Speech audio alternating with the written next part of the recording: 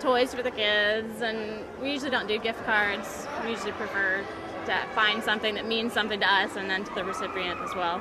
Probably more clothes and gift cards. As you get older, you kind of get out of the toys and stuff. I don't do gift cards at Christmas time.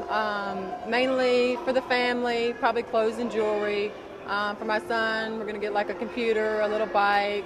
My husband wants a nano iPod. Gift cards are big for me because I'm not very good with exactly what people want. Well, I like gift cards, maybe a few electronics, and probably some clothes. We're getting very practical gadgets, probably a lot of electronics. Mostly gift certificates and cash. And why? Because, you don't have to do the hassle of returning stuff if they don't like it, and they can pick out their own stuff.